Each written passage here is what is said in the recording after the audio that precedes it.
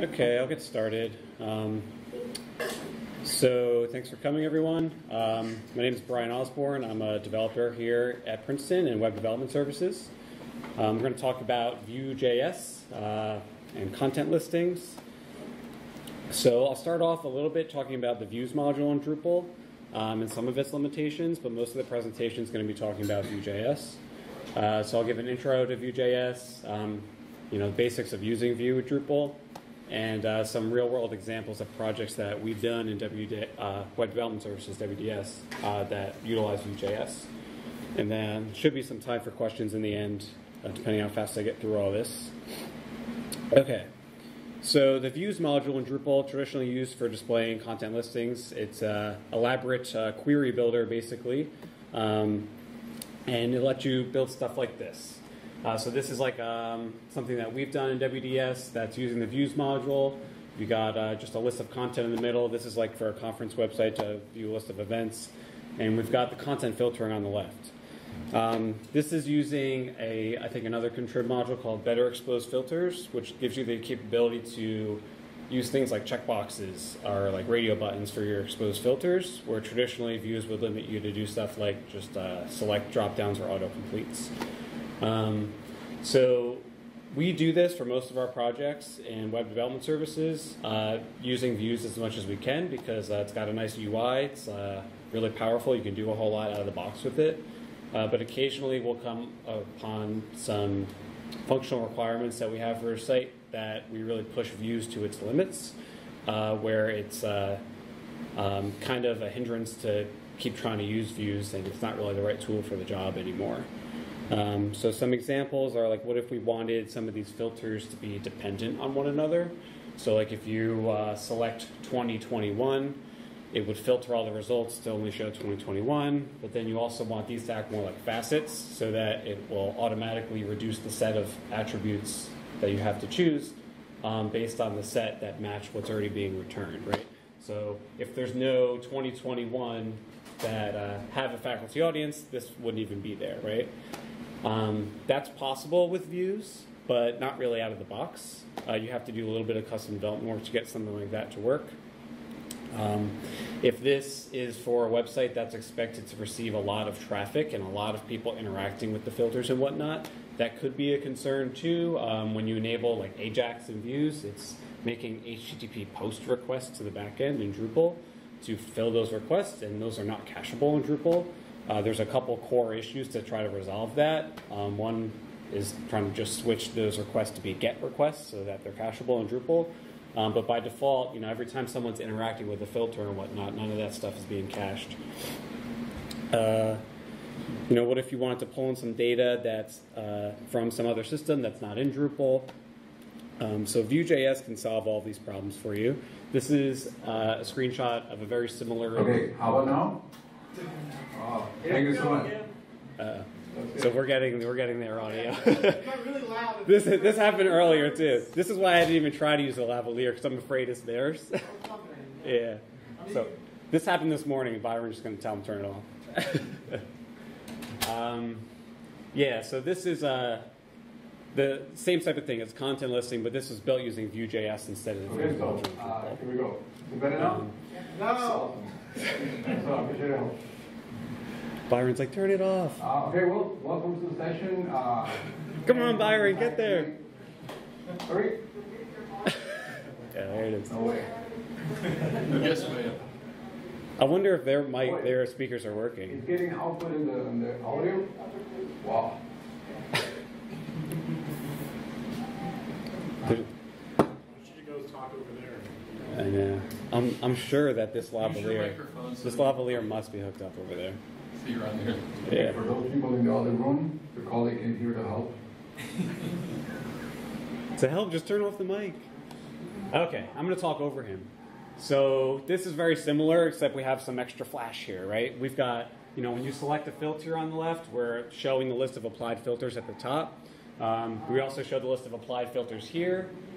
We have lots of control over how all this looks and functions, something that is much more harder to do in views out of the box. So I'll get more into that. So Vue.js introduction. So what is Vue? It's a progressive JavaScript framework. It's designed for building user interfaces on the web. So think all of the front end stuff, the HTML, how things look on the web. So they say they're a progressive framework. Really what that means is you can use as little or as much of the framework as you want. It's similar to like Symfony. You can just pick and choose what components you want. At its like base core library of Vue is for building user interfaces. But you can use like other components of Vue for managing like routes. So if you're building like a single page application where you've got like menu structure and different pages that you want to browse between, you can do that in Vue.js. There's a whole system around managing state centrally for your whole application if you need to deal with that. But here in WDS and its like purest and simplest form, you can use it just to enhance like single static HTML web pages. Very similar to how you would use something like jQuery. It's been around since around 2014. It's been created by a gentleman named Evan Yu, who I think lives in New Jersey. But he's similar to Dries in that he's like the leader of the project. He drives like the direction of where things go. He's actually funded full-time by contributions from businesses and other individuals that just give him monthly payments. There's a lot of enterprise companies that are using Vue.js, and they give him money monthly to like work on the product and make sure it's sustainable and sustained. But there's a core team of developers too. It's not just one guy working on this anymore. That's how it started. You can go on their website and there's a whole list of core developers that are involved. Okay, so I think the big thing with Vue is it has a reputation for being very approachable and easy to learn. The learning curve for getting involved in Vue is typically understood to be less so than something like Angular or React. That's certainly not to say that those are bad libraries. It's just if you are new to like the JavaScript ecosystem, this is probably a good starting point. React and Angular might be a little overwhelming at first, but take that with a grain of salt. I personally never really took a whole lot of time to even try to learn React or Angular. Vue is just something that I heard when I was getting into it that was easy to learn, and I agree. One thing about Vue, the documentation is phenomenal. There's no better open source project that I've seen that has better documentation than Vue.js. Symfony is probably a close second, and Drupal is like at the bottom of the list. So if your bar for like good documentation is what you've seen for Drupal, just throw it out the window and go to Vue.js's website. This is a quote I pulled right from their documentation, which I think is a phenomenal representation of how you can use Vue. Okay.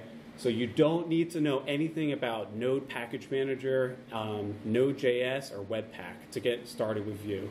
And a lot of people that are like back-end developers that want to dabble in the front end, I think this is important because the front-end ecosystem in web development has changed so dramatically in 5 years, and it continues to do so. And it's overwhelming to try to keep up with all of the tooling around just building an application. You don't need to use that to get started with Vue.js. You can use it as a declarative replacement for jQuery. So we're going to get into like what that really means, declarative, in a second. But here's from the Stack Overflow Developer Survey from 2021. They do this every year. Stack Overflow, I think most people are familiar with, but if you're not, it's basically like the most popular Q&A forum for developers. So you go on, you have a problem, you ask a question, get some answers. But this on the left here, they ask for people that have been using the framework for a past year, do you want to continue using it or do you want to stop using it? So you can see Vue.js is 5th there just behind React. So a lot of people that are using it still want to continue doing so. Unfortunately, Drupal's way down here, but that's a separate discussion. And then on the right is for people that are not using the framework, do you wish you were? And you can see React and Vue are like dominating the top there. And unfortunately, Drupal's dead last. Okay? Again, separate conversation.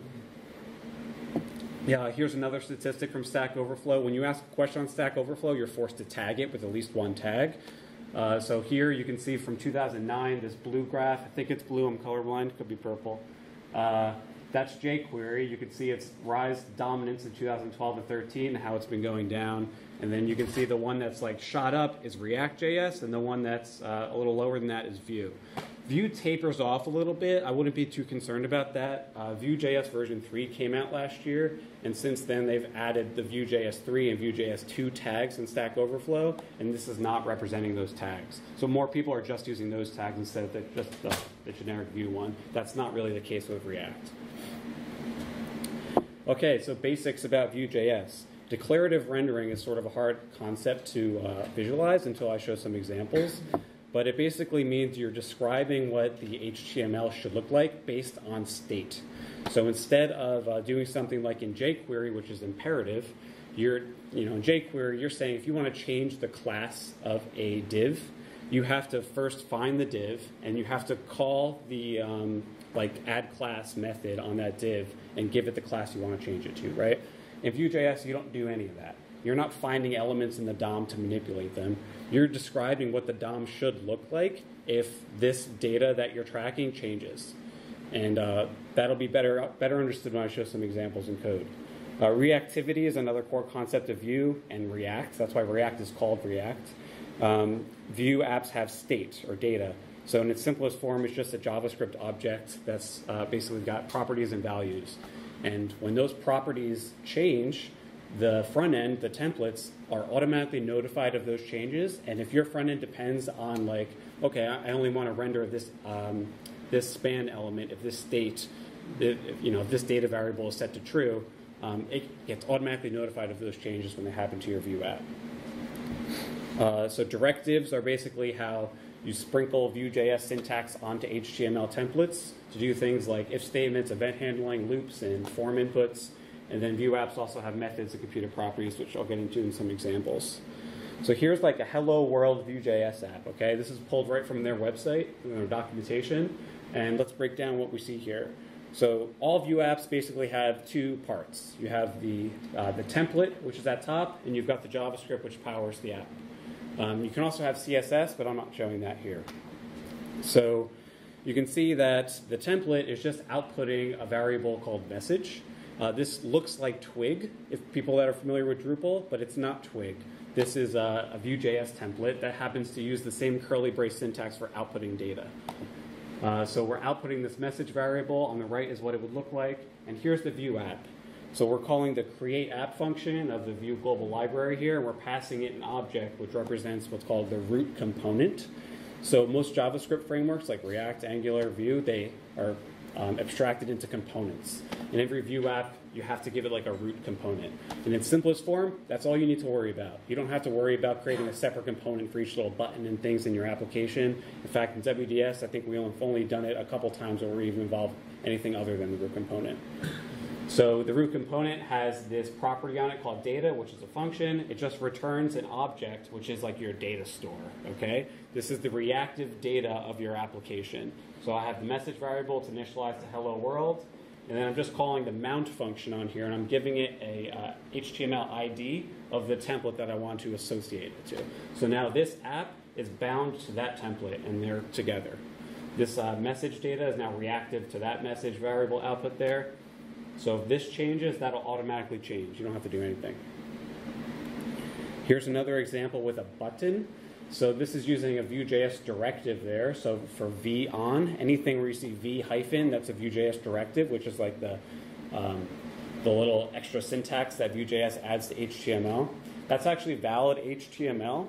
So you can run that through an HTML validator and it'll pass. And spec compliant browsers will handle this just fine. So Vue.js is obviously going to, when this app gets mounted and rendered, it's going to see that v-on directive, and we're giving it the click event, which just means when someone clicks that button, execute whatever is in those parentheses, and that's a JavaScript expression. You can put any JavaScript expression in there. In this case, we're just doing count plus plus, so we're taking the count variable here and we're just adding 1 to it. So if someone were to click that button over and over again, you would just see the number tick up, up, up, up. So the Vue.js template, you have access within those Vue directives. You have access to the data variable like that. Okay, here's another example that's using a method.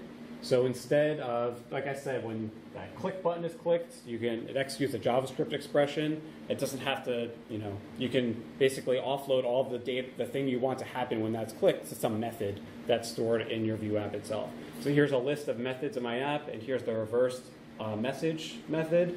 And all it's doing is it's taking the message data and it's reversing it. So if someone were to click that button, it would automatically swap it around.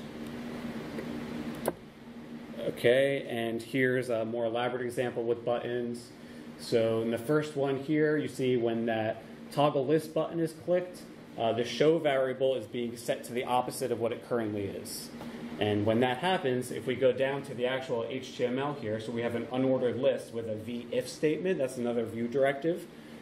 So it's going to render this entire list here only if this statement is true. So if show evaluates to true and the list has at least one item in it, and we can see down in the Vue app itself, list is starting off where it's showing true, and list is an array of three items. It's going to actually render the li, and the li itself has a for directive on it. So that just means it's going to repeat this li. It's going to output each of these for every item in the list, and it's going to output the item. So on the right here, you see 1, 2, 3 is being output. Okay, and then this next example is the last one I'll show here. This is a form.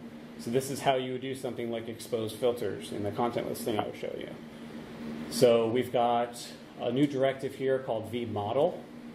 So you can see all of the HTML inputs have a vModel attribute on them, and that is mapped to, here's the app. So we've got text property checked names, pick selected, and multi-select. All of these are the data for your Vue.js app, and they're bound to these form elements using the vModel directive, okay? In this one, I'm actually going to show a real-time example because I think it'll help click how this works. So this is the same code I showed you, and here's the text input one. So if I just type anything in here, you can see, because in the template, if I scroll up here, right here, so we've got the input, and right next to the input, we're outputting the thing that it's actually bound to. So as I'm typing in here, the Vue's reactivity system is doing its magic, and it's recognizing that, okay, the text variable has been updated, and I know that this template depends on the output of that, so I'm going to re-render that. And the same thing is true for checkboxes. So if I click checked, check true, false, multi-checkbox, and it's got the list of check names below it. You can see this is how the for directive is working. I'm sorry, it's down here. Multi-checkbox. So checked names right here. Okay, so I'm sorry, that's not using the v-for directive, but it's just outputting an array. Okay. We'll get into the v-for directive more. But so this is really a demonstration of the reactivity system. Is anybody confused? I hope I explained that relatively well. Chris, you look a little... I just had a question. How does the binding actually occur? You said it doesn't use the DOM, so how does it... Yeah, so Vue uses something called a shadow DOM, and it's sort of an advanced concept, but basically Vue knows when you call the .mount method here on the app, that's when Vue is looking for the ID of app here, and that's when it's making all of this data reactive. So this object here becomes reactive data, and it knows that you're outputting text here, and that's how the reactive state's working. But it's doing that, like if when someone's updating the value of text, and I happen to be updating it by editing the form input, there's other ways that variable could be updated, right? Like I could be making some sort of a back-end HTTP request to get some data and then populating it. Doesn't matter how it gets updated. It gets updated. The front end knows about it. Vue.js will store that data in the shadow DOM, and then it does this rendering system where it'll compare the shadow DOMs, and then it'll actually know the only thing that actually needs to get updated in the real DOM, in the HTML. Kevin? Is that shadow DOM expensive? No, so Vue does this very, very efficiently. That's actually one of the things they tout as the benefit of doing it. So they keep 2 copies of the shadow DOM. So like when there's a state change, there's like another copy, and there's a comparison method. And so when I think the shadow DOM itself is cheap, the expensive part is if they needed to then re-render the entire DOM. But they've got a comparison system in their rendering system that doesn't have to re-render the whole thing. It knows exactly the only parts of the app that actually need to get rewritten to the real DOM. Okay, so let me go back here. Okay, so using Vue with Drupal. Okay, so we have the building blocks for like building a Vue.js app, right? So the next step would sort of be like, how do we tie it into Drupal system? This isn't too difficult, but if you've never used or built the Drupal module, I'll go through some of the concepts here. The simple use case I'm going to demonstrate is basically just enhancing a single page on your website and placing like a Vue app on it. We're not trying to like get into decoupled Drupal here, where Drupal is just delivering all of the content and then your front end is entirely built in Vue.js. That's certainly possible, but that's like the more advanced use case. So in Drupal, we need to get the JavaScript on the page for Vue.js itself. So we're using Vue here in its simplest form. We're not involving a build system or Webpack or NPM like I said before. We're using this as if it were jQuery. So when you use jQuery, you've got just like one file that you're including on the page somewhere, right? That's how we're using Vue here. So this top library definition for Vue.js, this is a Drupal YAML file for defining libraries that you want to put into Drupal's library system. So libraries of Drupal, it's just like JavaScript and CSS. So we're saying we have a Vue.js library, we're giving it the CDN path for Vue version 3. And then we've got another library definition for our app itself, which has a JavaScript file and it has a dependency on the Vue.js library. And in Drupal, library dependencies just mean that it's going to make sure that that Vue.js library is loaded on the page anytime we're trying to render this on the page. And it's going to make sure that that happens first. And then on the bottom right, this is the code that we would put in the actual Vue.js app. It's very similar to the examples I was just showing you, with one major difference in that we are configuring Vue to use square brackets instead of curly brackets for outputting data onto the page. And that's important because all of Vue's output is going through the Twig templating system in Drupal, right? If we didn't do that, then Twig would be trying to interpolate that data instead of Vue.js. And that's not what we want, because when we're outputting this message variable on the page, this is not a Twig variable. Drupal has no idea what this message variable is. This is all happening in JavaScript world. So we don't want Twig to try to get involved, so we're just switching the templating system to use square brackets instead of curly. And then we need to get the HTML for the app onto the page, so we're defining hook theme in our module, which is basically just registering a Twig template with Drupal. And in that Twig template, we just have our HTML, which is just outputting that message variable. My example, this should actually be spelled out to message, not MSG, but hopefully that's understood. And then here's the block in Drupal. So we use the block system a lot in WDS. We're using Layout Builder. We're all in on it. Thank you, Tim. And you can output blocks onto a page really in two ways in Drupal in the theme system. So, every theme in Drupal's got regions. You can place blocks in them. Or within Layout Builder, which like takes over like the content region and creates like more layout sections you can put stuff in. So this is like a really simple block at a minimum. When you define a block in Drupal, you just have to give it a build function, which returns a render array in Drupal. And our render array is just saying, okay, I want you to output basically this Twig template. And I want to make sure that this library definition that I defined before gets output on the page as well. So now when this block gets placed on a page in Layout Builder or in your themes region, that HTML that we showed before, that's going to be output on the page. And this JavaScript is also going to be output on the page. And that's all we need. Okay, so the next step would be, how do we get data to the Vue.js app? So the examples I was showing before, that's all just like apps that have like filler data in, like hello world, and like initialized with an array of data that's got like 1, 2, 3 in it. But we need real data, right? So from Drupal, there's two options. One would be just embedding all of the data that your Vue app needs directly on the page itself.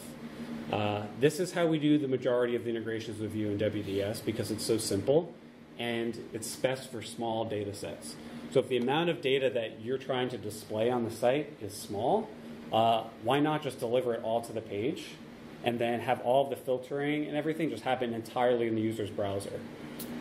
It's extremely fast. You're not making any back-end HTTP calls. So like when the app loads, you don't have to wait for it to like load its data by making additional HTTP requests to some other API. all the data has already been dumped on the page as a JSON string. And in Drupal, we're going to use the Drupal settings API to do that. I'll show you an example. And option 2 would be separate HTTP requests. So when the Vue app gets mounted, it's making separate calls to get all of this data. That's obviously needed if you have a lot of data. So if you're talking about like searching a database of like thousands and thousands of records, it's not practical to try to dump all of that on the body of the page because it's just too much data. And like, why would you force your users to download everything they're not gonna use, right? So potential sources for that in Drupal, there's a lot of options. You can use the REST module or the JSON API module, which are both built into Drupal. They're very robust. JSON API is probably more popular now. You turn that on and it basically exposes all of the content entities on your website, like nodes, taxonomy terms, to the API. So as long as you have permission to view that data, you can like query all the data using JSON, which is nice. It probably gives you more data than you need, but it's really flexible and allows you to build really powerful things. Another option, which happens to be my favorite, is a custom controller. So you just register a custom controller in Drupal to query the data, just the data you need, nothing more. Format it into an array exactly how you want it. That's optimized for your Vue.js app and highly cacheable, and you just deliver it as a JSON response object. So we do a lot of that. If we're already writing custom code for a website, that's like an additional like 10 lines of code to do that, as opposed to enabling the JSON API or REST module, which is thousands of lines of code. So a lot of people, I'm a big advocate for writing custom code in Drupal sites. Drupal's a framework, it's meant to be extended, and modules are just somebody else's custom code. So, if it's your own custom code, at least you have control over it, and it's, you're just using exactly what you need, nothing more. And then obviously another source would be some other API for getting data that's not stored in Drupal at all. So GraphQL? Yeah, like GraphQL, or just any other API store. So at Princeton, we use WSO2. It's an enterprise API software. And so if we need to get data from some like PeopleSoft system, which is like where student records are kept and like student data, we have an external API that our apps will call to get that data. So this is an embedded data example. This is what I was talking about before, how we do most of our stuff. So basically, in our block, when we're building the output, this is a Drupal render array. We're attaching not only our Vue.js app, but we're also attaching something called Drupal settings. And this is sort of an abuse of Drupal settings because, as its name implies, it's really meant for settings, not data.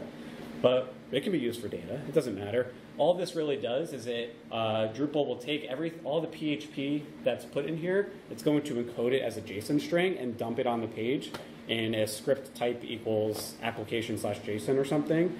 And any JavaScript on your page can just take that and it parses it. And you can see, on the right here.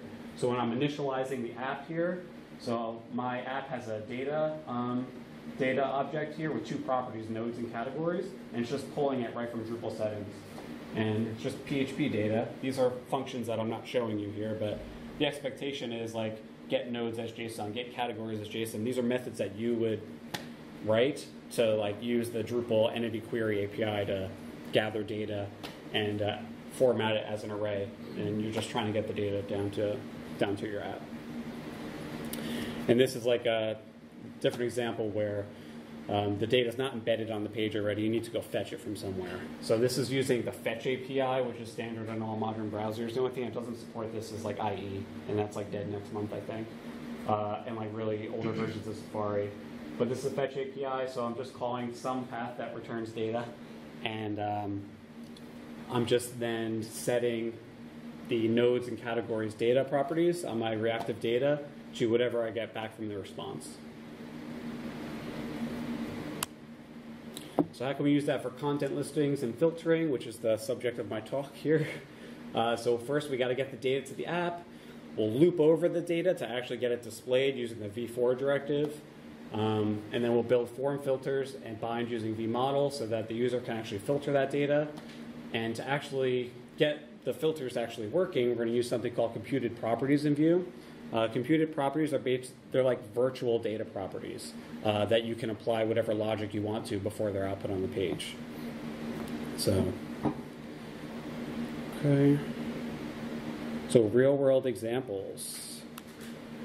So I'm actually going to switch here to mirrored mode because I need to be able to drive these examples a little better. Okay.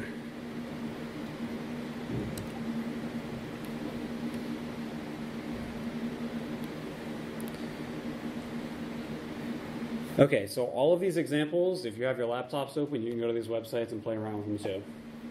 But this is inside Princeton. This is an employee intranet that we launched this year. And what we're looking at here is a content listing of what we call university links. They're basically just like links to resources at the university that you might find useful as an employee, right? So this entire listing is built in Vue.js. And this sidebar here, this is a way to filter the data. On this example, you can see there's 880 results. All of the data is already on the page embedded in it. So when I'm clicking this, I'm not making like a separate HTTP call to like filter the data, which if I were using the views module in Drupal, that is how this would work, right? So views is kind of overkill when you're displaying small amounts of data with filters, because like why are you making the unnecessary call back to the back end to filter this data? It's such a small data set anyway. And like modern computers and phones, like they're fast enough to be able to filter 880 results easily just in the user agent itself without making a call back to the server to do it for you. Another reason this was chosen instead of using the views module was this interaction with what we call my collection in this application. So this is university links, but you see in the sidebar here a link for my collection. You can add any of these university links to your collection by clicking this star. And these are basically like in Spotify, you could favorite a song, it shows up in like your favorites playlist, right? This is the same thing here. And this is really nice. This is really cacheable. So this list of 880 links like rarely changes. So it's highly cacheable. So every user of the employee intranet will log in and get that same data. But what's not cacheable is the list of links that are in your collection, right? So when this Vue app loads, the first thing it does is it mounts the data that was embedded on the page, and then it makes an HTTP call to a custom controller to get a list of all of the university links that are in the user's collection. And it's going to loop through all of them and then turn that star icon on for them. So when I'm clicking this star, I've got like a event handler bound to this that when I click it, it's going to make another call to the back end to like toggle that flag, and then it's going to update the Vue data. So we'll show the code for this. All right, probably dark mode is not the best choice here, sorry. Okay, but here's the filters on the left. And we can see that I've got the text input here, and it's got vModel for search query. I'm binding that to the search query, so every time someone types something on the back end in the Vue app, I keep saying back end, but in the Vue app, that data will automatically get updated with whatever they typed in. And then here's a good example of the v4 directive. So I've got the unordered list, which is displaying all those filters on the left we were showing. And I'm just got a loop here. So for each cat in categories, I'm outputting the category name, and I'm adding a click handler to it. This is the little @ symbol with clack is just a shortcut for doing with click. It's a shortcut for doing v-on, which I showed before. V-on is so common in Vue apps that they added a shortcut for it. So you just have to do like the and symbol and then the name of the event that you're trying to bind to that click. And then down in the results, I'm just outputting, there's another v4 here. So v4 link in sorted and paged links. So if we look at the JavaScript code for this, so inside Princeton.js here's the app. You can see here's the data that I'm tracking here. Search query is one of the things here. Here's the list of categories, the 880 the university links that are embedded from the page. There's like that set of 880. I'm not looping over university links on the front end to display because I need to be able to apply the filters that the user selected, right? So to do that, I have a computed property down here somewhere. Yeah, computed property for sorted and paged links. So first I'm filtering the links. So I'm saying okay, did this person input a search query? If so, I'm going to loop over and I'm going to throw everything out that doesn't match their search query. This is all happening in JavaScript. There's no like proper full text search engine that I'm doing. It's only 880 things. Your browser can handle it. And if they have a selected category, I'm looping through the university links, and that data has the list of categories that apply to that university link. And if they don't match what the user selected, I'm throwing them out. I'm not displaying them. And then sorted in page, I'm just taking that list of filtered links. I'm sorting them so in alphabetical order, and then I'm applying a pager to them. Why have a pager if all the data is already on the page? Well, if you're on your phone, you don't like want to be scrolling forever. You want to be able to go. And when you click the second page, it'll bring you to the top of the page anyway. So if you scroll all the way down and you hit next, it scrolls you back to the top and it loads the next. What's really nice, I hope it's starting to, like, people that aren't familiar with this, starting to see how powerful this is. You don't need to write a lot of code to get this highly, like, interactive experience, right? This message up here, which is involved with the pager, this has a lot of dependencies on other variables. It needs to know like how many results are being shown, the total results, the number of results per page. The HTML for this is so simple. Let's show the pager. Yeah, so result message. I'm just outputting result message. And in Vue.js, this result message variable is a computed property, and it's just like every time the data that it depends on changes, it automatically knows to get it updated. How am I doing on time, Byron? You got a little under 10 minutes. Okay. This is my collection. These are all the ones that I hit star on. This is a little further advanced example where we actually use like separate components in Vue to create this modal dialog experience. So this is like a separate Vue.js component. But this is nice. So when you click, edit for, you can add a custom link if you want to add your own link. This is like a browser bookmark type feature. You can do that, and all of this is happening in Vue.js too. So none of this is involving like the Drupal modal dialog API or anything.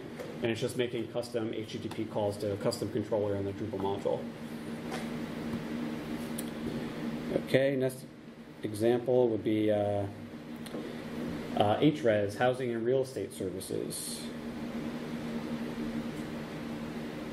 So I think, Andre, you might have worked on this one, right?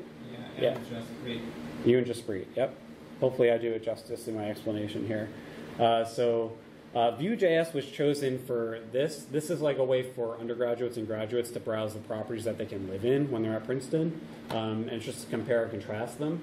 So this, at first glance, could easily be done in views in Drupal. Like, what's so special about this that you would use Vue.js for?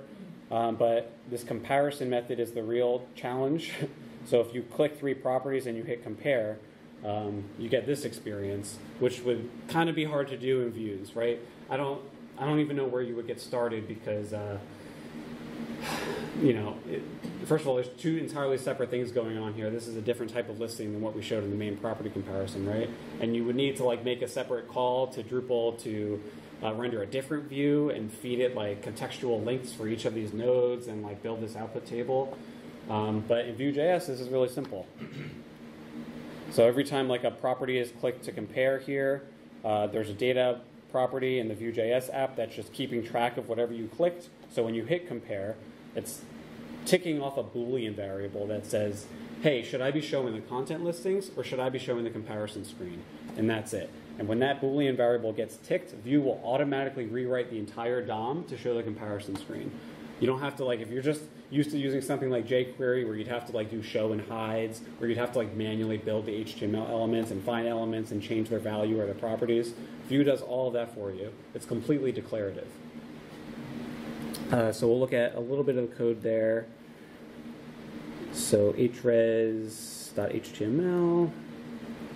So here's a list of properties. And here you can see where I'm talking about VIF here. And you see this template syntax here. So this is a little unique to Vue, but this is just like, you can put these Vue directives on any normal HTML element. So like, hey, I could put this VIF on this div.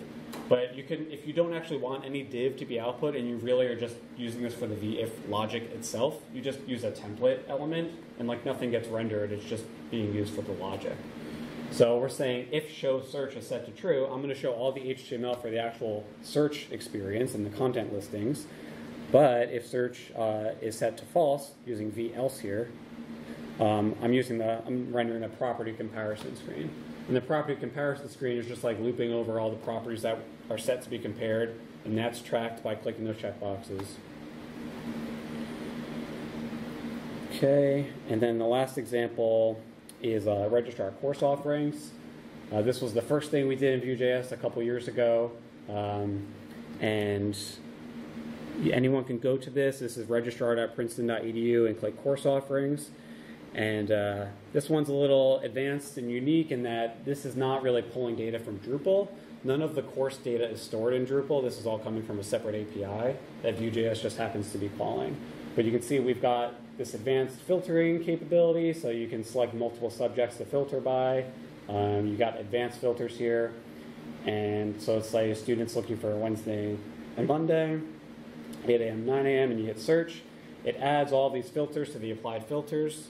And then you can just, very easily remove them if you wanted to. You need to refine your search more. And clearly, American Studies does not have many classes. So.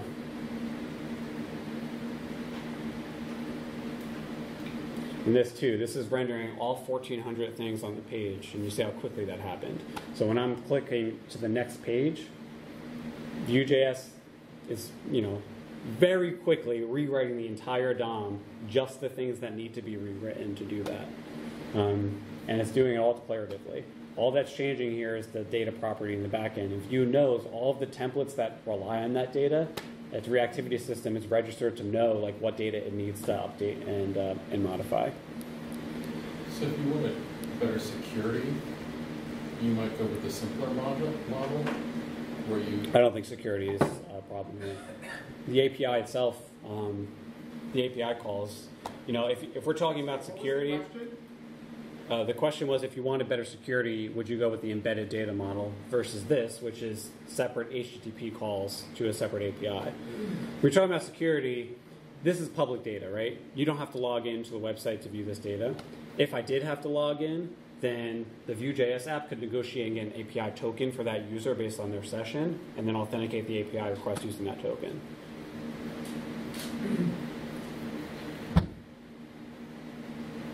And that's the last example I had. I had these grand ideas about meticulously going through how the app works and all that stuff, but it's too much, right? It's a 45-minute talk.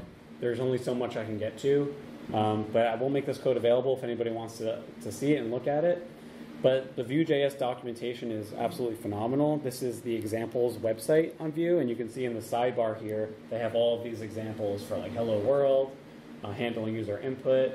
So you can show before, I think there's some of the examples I was pulling from in the screenshots. Just clicking that button reverses it. This is all the code to make that happen, which always blows my mind. You can do so much in Vue with so little code, because you don't have to worry about the imperative control of all the things. So I have a question. So for larger data sets, would it be possible to implement some kind of pagination for this? So you don't have to pull the whole data set locally, or would that be a pain in the butt? Yeah, so the question was for larger data sets, pagination, how would you handle that? Yeah, no, you definitely could do that. I mean, I would say if you're expected to get back more than 500 to 1,000 results, and those result sets are large enough that it's you're talking maybe megabytes of data being transferred, then yeah, I'd probably implement a paging system. And pagers in Vue.js are stupid simple to implement too, because it's just the pager logic for rendering. Okay, should the last button be rendered? It's you're just. It's so hard for me to explain my love for Vue right now, because it's so simple to do such advanced things that would be harder to do just in the Views module or in PHP alone. And do you know if the paging system is built into the JSON API? Yes, it's built into it? Yeah. And then does this need to be transpiled at all? No, this does not. Yep. So Vue, the global library that we're included here, comes with the rendering system built in. So what Vue does under the hood is when you got the actual template here, Vue.js is going to convert this to a render function in Vue. Okay, you could actually skip this step entirely and write directly into render functions in Vue, and you have even more control over how your templates look. But most people aren't doing that. You're just writing the HTML and letting Vue do it for you. So this transpiling of converting this into what Vue can understand happens when the page renders. And it happens so quickly you don't notice it. But if it's a slightly slower device, you might see a flash of this hello world text before Vue has a chance to actually take those curly braces that say message and actually convert them to hello world. Someone might see those curly braces. And for that, you can actually add something called a vcloak directive. And it'll hide the entire DOM until Vue has loaded everything. So they won't see flash of unstyled stuff. Any more questions? So I know it's hard to really get into the details of Vue, but in 45 minutes. But hopefully it was a decent introduction. I'll be around today if anyone has questions. We have some more examples that I have time to show. But Just a few minutes. Did anyone ask about Vue file components? Yeah. Is that supported? So so he asked, has anyone talked about Vue file components? So I think you're talking about single file components in Vue, right? So in Vue.js, you can actually create what are called single file components that have the script, the CSS, and the HTML for the template all in one file, and you just call the file .vue, and then your JavaScript primary app that ties it all together would basically import from those files and handle that way. That is a more advanced topic that we don't. So to me, that's when you start talking about single file components, you start having to involve build tools, right? And when you're talking about involving build tools, it becomes less approachable, I think, for this really simple use case of just enhancing a single content listing or something, right? It's basically overkill. But we did use single file components in the Vue.js app that we wrote for registering the COVID tests. So at Princeton, we have a COVID testing program, and you have to register test kits and spit into them. And that whole app, it's scantestkit.princeton.edu. That's a single page application that was written in Vue.js. So it's got the routing and everything goes through a build system to get that written. But yeah, it's just overkill for Drupal. If you're just using something for one page, even on the registrar example I was showing, you could see conceptually how there would be multiple components, right?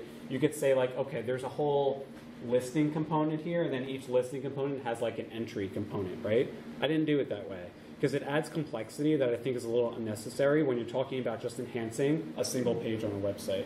Just throw everything in one group component, and while that file might be large, I guarantee you it's more maintainable than having to deal with NPM dependencies and the Webpack and learning about how to get the Vue single file components to compile together and whatnot. Okay.